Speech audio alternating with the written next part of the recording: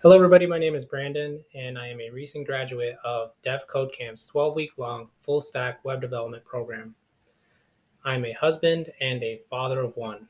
That one kid that I have is a little 2-year-old girl. She's running around everywhere throughout the course, cheering me on to make sure that I actually graduate. And I have her to thank, my wife to thank, the staff at devCodeCamp, as well as my fellow students that were going through the program too. I wanted to thank you all, and I appreciate you guys for being there with me. And this is the end product, right? Like, this is the capstone project that I'm presenting to you guys right now. It's a really neat project that has to do with solving a small business construction owner's needs. My stepdad is that small business construction owner. He has this revolving problem where there's different clients that come in to talk to him, and he kind of stores it on his phone. And that's kind of an issue, right? Where you have it one place where you don't know if you might lose your phone, and then all of a sudden you lose all your contacts. And then also with the contacts themselves, the contract proposals that come in to him are like a lot of them, because he's a really good worker and a really good business owner, and he's just a good person. So he has jobs coming in constantly. So hopefully this web application can help solve that problem one day. And before I get too deep into it, I want to cover the technologies that I use. For the backend, I used .NET backend. With building it, I have a ASP.NET Core Entity Framework, and that was used to build my MS SQL database. And for my MongoDB backend, that's kind of like a server folder that I put inside of my React app. It's on a server folder aside from the client folder where everybody sees the front end.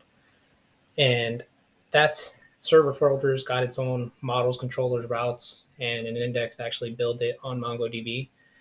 And that's the back end, right? So it's using two different servers. For the front end, I have in the client folder for the React app, I'm using, of course, React in conjunction with Redux.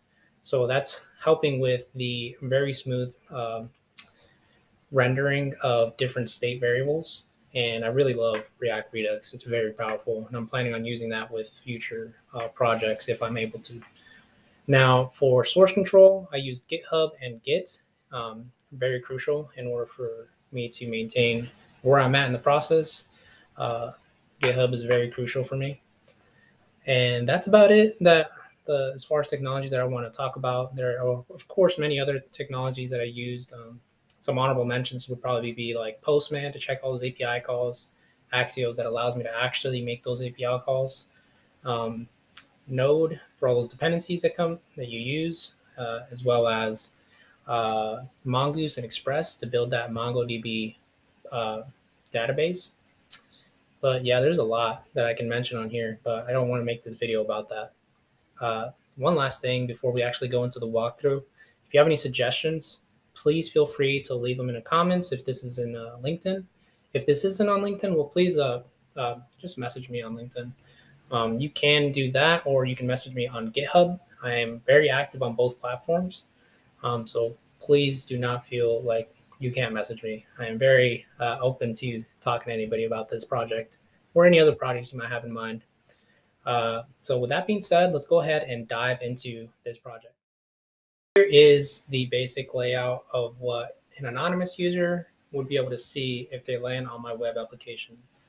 It's called Modest Construction. It's my stepfather's last name, Modest. And you can see it has a home button, a contact us button, contract us, administration, and login. The login is for clients that are longtime clients for the company. The administration, of course, is for my stepdad to log in if he wanted to.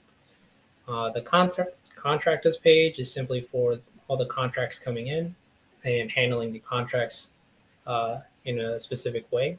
Contact us, of course, kind of self-explanatory.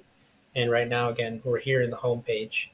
So really quickly, just some quick functionality I can showcase. If I search for projects, say for instance, I search for a concrete project, we'll see here in a moment that it pulls up with a concrete project that was done 14 days ago. And we'll see a little bit of details here, and you can actually click on the project itself. and you're brought to a little loading screen. And this is a bigger detailed view in case you want to see the picture in a bigger view. And down here, you can also see related projects. So if you want to check out a related project, you could say, check out this plumbing project. And if I check it out, you can see it's using the hashtags. I'll click on another project so you can see it. Remodeling project. You'll be able to notice now I highlighted nice in the previous one. Nice is in here as well. That's what I'm using it for, the related ones. And that's really neat. So I'll go back to home now. And as you saw, I'm not necessarily logged in, but what can a logged in user do? Well, we can see right off the bat that if you're logged in, I'm guessing you can like and dislike, but that's as far as I can tell. Let's look at what a logged in user can do. So I'm gonna log in as Tony.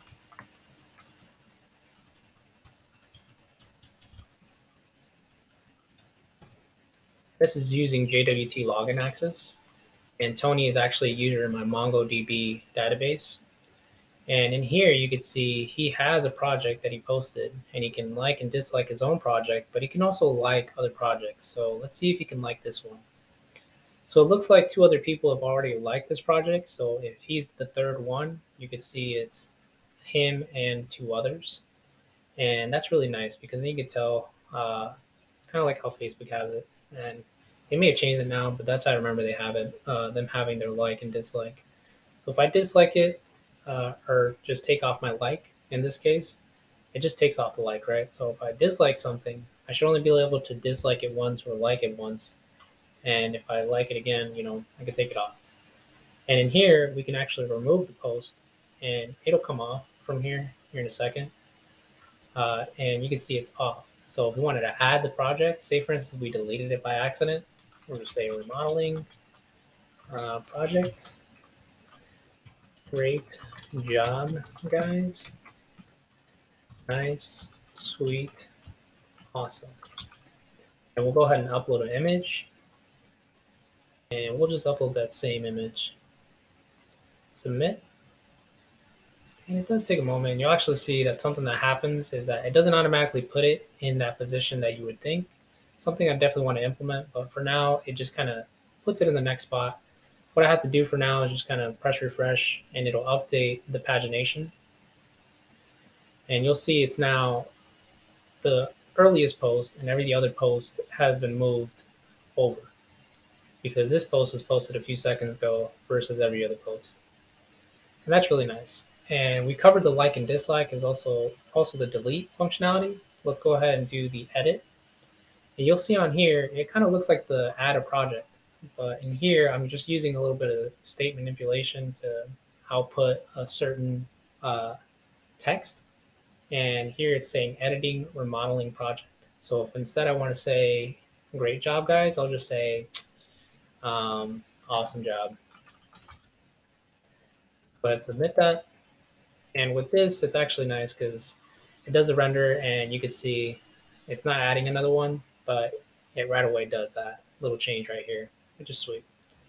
So that's what a logged in user can do there. Let's go ahead and look and see what else. Let's see, contact us. In here, you don't necessarily have to be logged in to see this window. So if I log out and I look at contact us, and if I want to send an email, I can. I can be an anonymous user sending an email to a company that I'm not sure if I want to work with yet.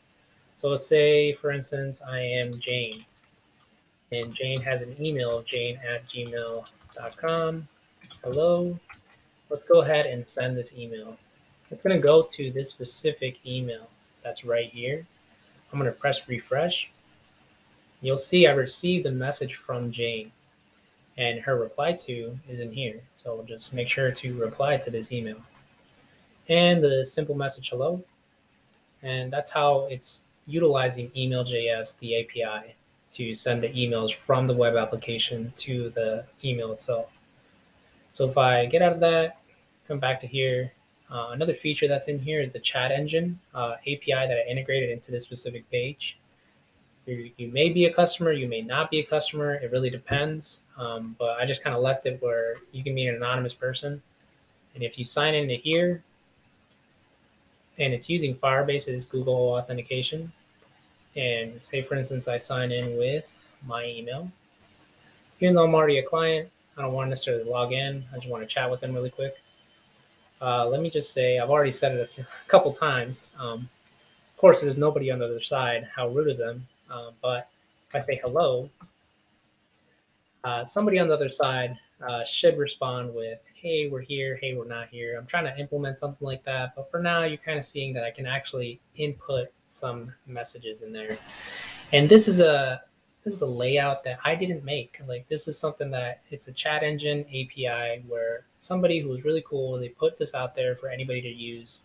And I really like it because all you have to do is mess with the CSS. You can see this nav bar up here was actually a different color. And I just switched that to match the layout of the web application. It's got a bunch of features for sure. I don't want to make this the highlight of my presentation. So let me log out. And you can see I'm not necessarily logged out or logged in up here. I've been going back and forth as to whether or not a user should be logged in when they log into the chat engine API. So that's up for debate. I'm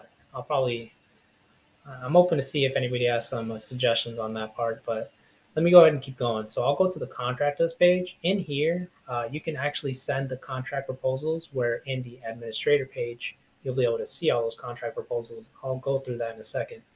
But here you can send a plumbing project, framing project, concrete, with an amount that you're hoping to pay, a description of the project, a location, and in here I've integrated Mapbox, where you can kind of look through the area that we're operating in, Omaha, Nebraska. And if you're having a hard time kind of pinpointing it, you can use this for now. I'm not really utilizing it to its full extent. I want to be able to click on a specific place on here and have it populate right here. And at this time, it's not at that point. It's probably going to be for future versions of this web application. But for now, where these land on upon submit is inside of the administration portal. So if I look into here, this administration login is actually using the ASP.NET Core Entity Framework side. So if I log into here with the login of the administrator or the owner of the company, you'll be able to see that I land on a separate page where I only have to see the users that I currently have. I may switch this to clients, but for now I just labeled it users. You can see your current clients, and you can also see the contracts that you have. And you can see we have 3 current proposals as well as a few clients in here. That's really neat for keeping track of the clients and keeping track of the proposals. That's about it for the functionality inside of the admin portal. I want to add a lot more, like being able to actually delete projects that maybe a customer posted and they're being rude on, and the company probably just doesn't want to put that on there, or even deleting users on here. That'd be another option that I hope to implement. Same thing with proposals. I want to be able to accept and deny proposals.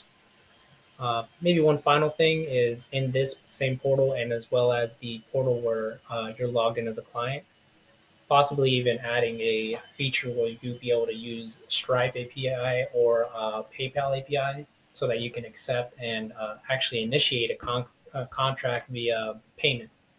So there's a few things that I want to implement, and I'm for sure thinking about it, given that my stepdad actually saw this and he loved it.